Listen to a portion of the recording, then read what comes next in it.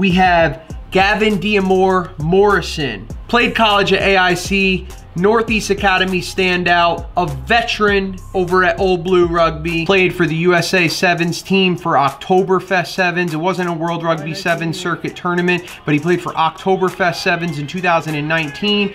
He's played for the Ramblin' Jesters out at the Dubai Sevens Invitational, and he also played for the USA Falcons, which is the development team for the Eagles. He played at Fiji Coral Coast Sevens in January, and he played at the LA Sevens last February. We saw him out in the USA Falcons, as you can see right here in some of the footage. This guy is like a mini bull. Extremely physical player. The type of guy on the other team where you're like, I hope that I don't get matched up with that guy, because he's a hard hitter, very physical. He's gonna be able to throw punches at this top level. I think he's gonna do just fine.